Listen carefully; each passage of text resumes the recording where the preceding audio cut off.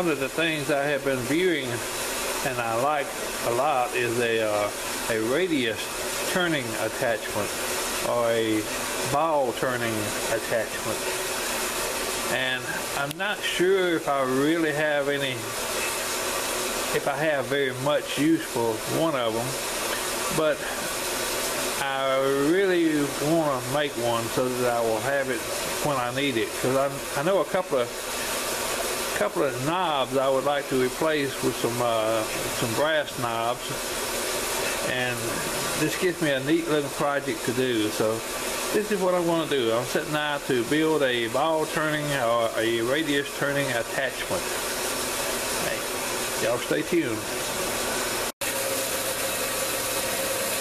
I do have some 1/2-inch plate, which is really nowhere near thick enough, but I'm going to double and triple my 1/2-inch plate so that I can build it up high enough to make my ball turning attachment. This way I don't have to buy any material, and I really don't have any money right now to buy anything out of, so I'm going to try to make it out of things that I just have laying around. And right now I'm cutting this piece of 1/2-inch material. This is going to be about 5" by 5", and this will give me about 1 inch height right here. This is a problem I always seem to get into. I did not draw up a set of plans. I'm building a radius turning tool, trying to go by visual pictures of what I have seen others make on YouTube. And of course I just set out, there was no real plan, and I don't have any thick material, so I got some 1/2-inch plates, so I cut some 1/2-inch plate in some squares, stuck 2 of them together, and I figured, well, that brings it up pretty good. Then I took 2 smaller squares and rounded them on the lathe, turned those down to circles, cut a shaft. I'm going to fasten this one down, then this one can be free to turn and rotate. And since I don't have a milling machine, and milling is kind of a hard thing to do, I can do it on the lathe somewhat, but I don't really have a milling attachment, and I just use this square block that I can mount here on this carriage. And anyway, it's pretty difficult. I did mill this square right here. My plan was that I'm going to just use this 1/2-inch material right here. I'm going to fasten it down, and I'm going to use this piece of shim material, key stock right there. Then I was going to cut a piece off right here and weld it onto the end, whatever height I needed to be here at my center point. But that's the problem.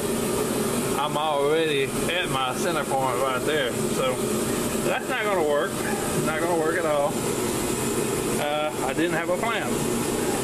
And usually when you have a plan, you set out building something, it don't come together right. That's a lesson I keep learning and relearning and relearning. And one of these days I may get smart enough I won't relearn it anymore. But I just pulled the screws out of this piece. I'm going to remove it.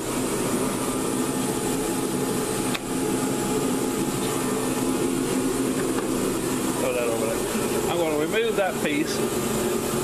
And now I'm thinking that I can put this one on, and I will have to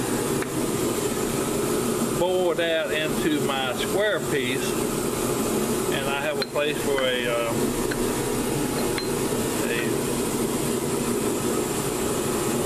the head of a socket head screw will go right here.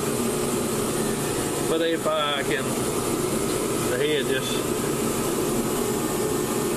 just fits So if I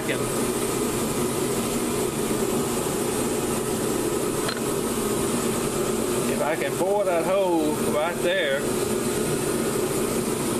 and I will have to cut that off to a 1/2 inch. I should be able to screw up in there and be able to lock my screw down. I have to grind it off just enough to where this will rotate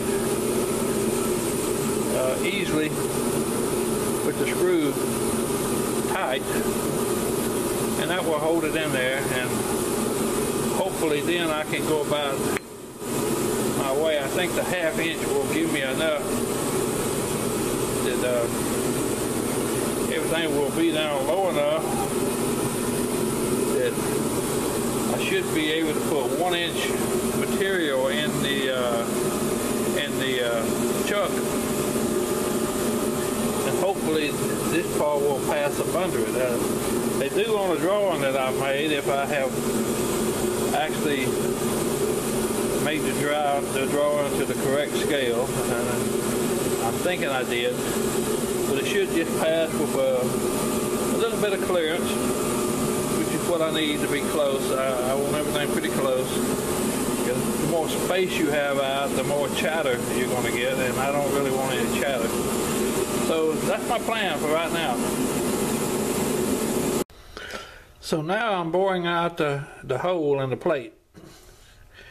I don't have a drill bit that size. Besides, I think boring would be the best way anyhow.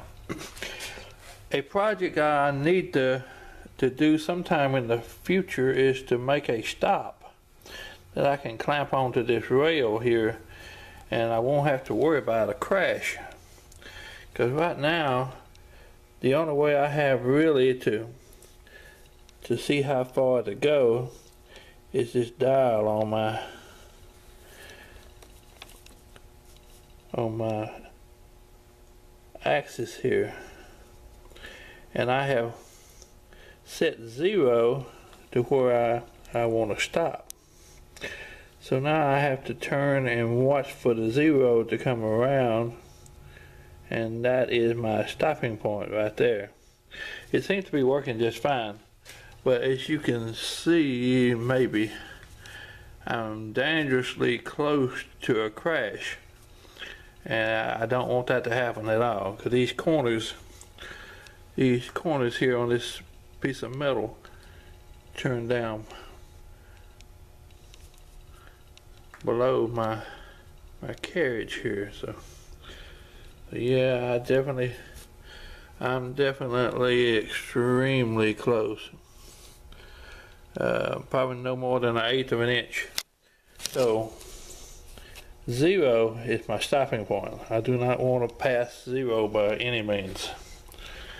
Just thought I would show that. Okay, on with the turning. Well, the first step is this is protruding about 3/4 of an inch, and I need to bring it down to about 1/2 an inch. If I'm real close, I can just put it on a belt sander and then take the last few thousandths off of it. But that's too much for a belt sander, and my saw, there's no good way to chuck it up into the saw to cut this. So I'm gonna put it in the 4-jaw chuck, and I'm gonna use my parting tool to cut a little bit off. Now, these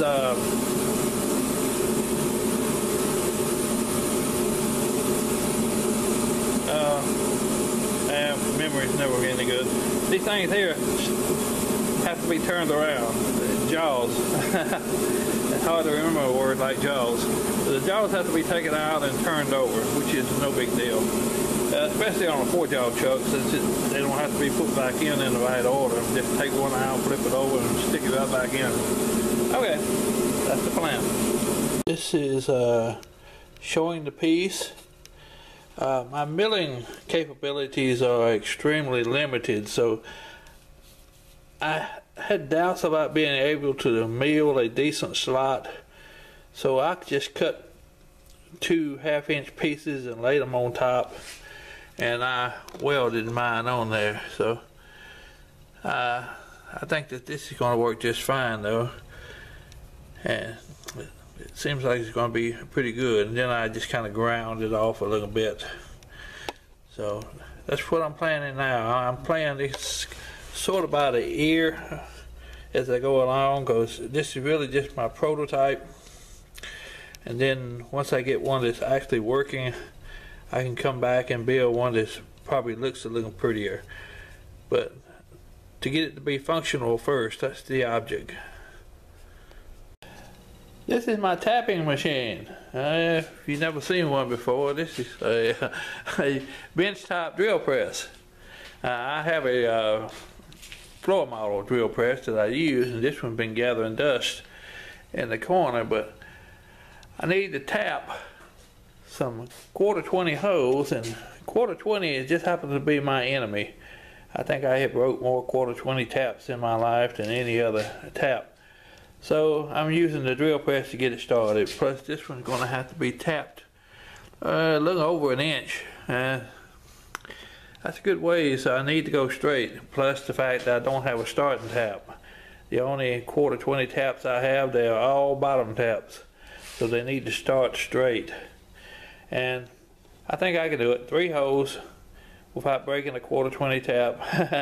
Maybe. We'll see.